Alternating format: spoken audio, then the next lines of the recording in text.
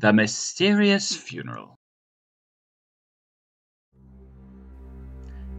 The turn of the 20th century was an exciting era of innovation, and one novel commodity that at that time was burgeoning even in Llansteffan was photography.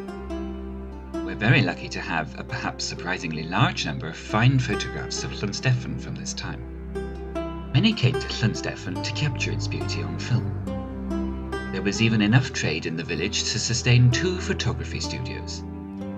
One was that of Daniel Griffiths, who specialised in portraits and family photos, and the other belonged to William Vince, who preferred landscapes.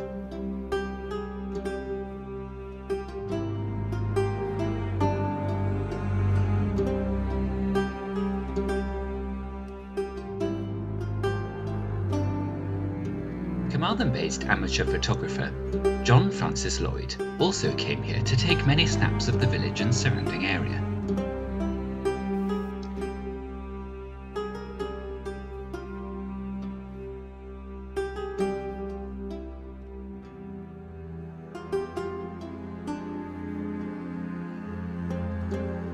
But 2 particular photos of his are rather unusual.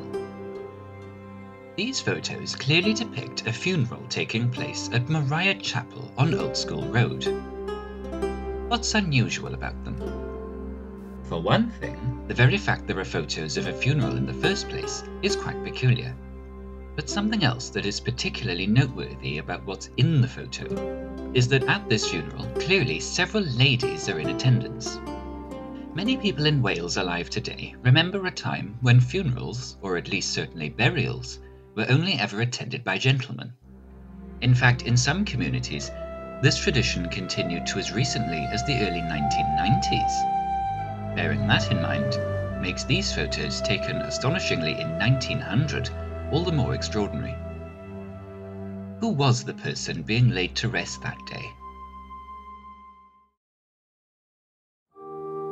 Moriah Calvinistic Methodist Chapel was originally built in 1804 and then rebuilt 3 times, in 1837, 1871 and 1910. We are lucky to have 2 photos of the chapel by resident photographer William Vince, one being a very rare example of one before the chapel's final rebuilding in 1910. Perhaps the most interesting part of the chapel is its graveyard. Set high up on the steep slope behind the chapel, Moriah's graveyard is appropriately said to have a view to die for.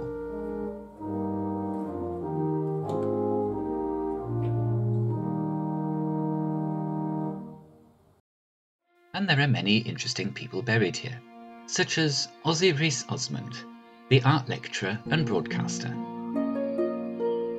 Some of the more opulent graves belong to members of the Harris family, such as Ben Harris, a local philanthropist.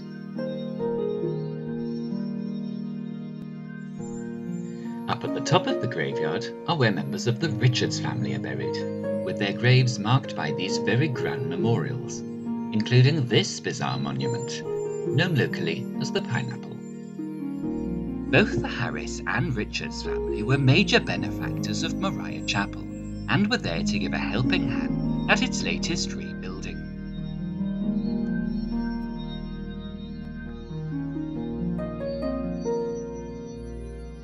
Also buried here are the Stevens family, including Thomas Brown Stevens, High Sheriff of Carmarthenshire. Commemorated with the family is Lieutenant Tom Stevens, son of Thomas Brown Stevens, who served in the Second World War in B Squadron, 1st Regiment of the SAS.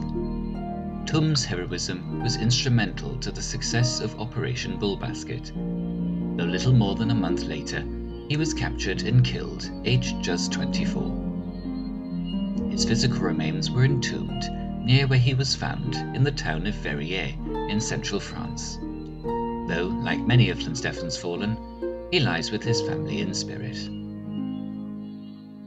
There are many other stories to tell from this graveyard, but whose burial was the subject of John Francis Lloyd's photographs? The clues we need to find out are in the photographs themselves. Firstly, the fact that ladies are in attendance means the burial was almost certainly that of a woman. Secondly, we know that the person must have died in 1900, the year the photo was taken, or at least late December 1899. And thirdly, judging from the position that the funeral goers are gathered around in the photo, it seems the deceased was interred somewhere in the southwest corner of the graveyard. All the clues point to this grave, that of Elizabeth Davis, born in 1827 and died in 1900 at age 73.